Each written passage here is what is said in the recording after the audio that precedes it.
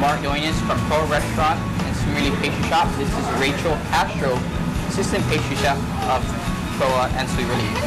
Today we'll be doing our version of a deep fried apple pie served with maple bacon gelato and apple compote. Okay, let's get started. Right now what we're going to do is we're going to saute our apples. We're going to add our butter, our apples,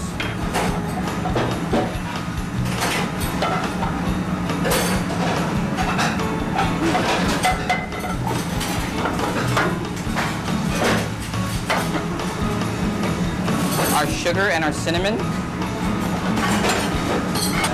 We want to try to saute this for 3 to 4 minutes.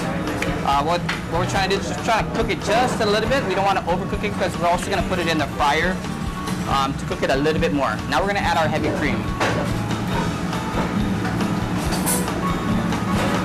So again, we're just going to cook this for about 3 to 4 minutes, maybe 3/4 of the way through. While she's sauteing the apples, we already have some apples that we already did earlier. These are being cooled for 3 hours. So all we're going to do is just a basic batter. What we have here is just our flour, eggs, and then our pie crust, which all we did was just bake off the pie crust and then we just broke it up. So what we're going to do is we're going to flour our apples, egg wash it,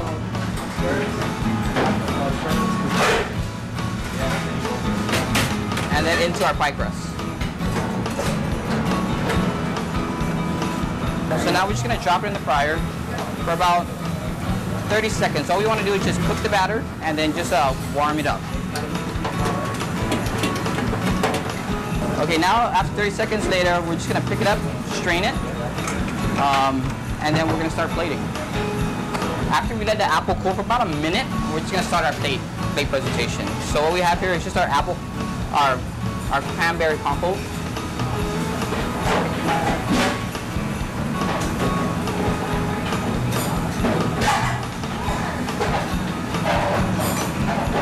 And then our 3 pieces of deep fried apples. And then we finish it off with our maple bacon gelato.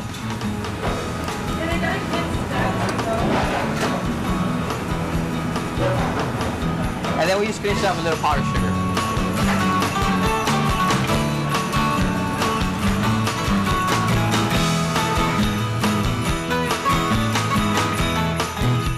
Once again, this is Mark Doynes and Rachel Castro from Sweet Relief and Proa Restaurant. Have a Merry Christmas and a Happy Holiday.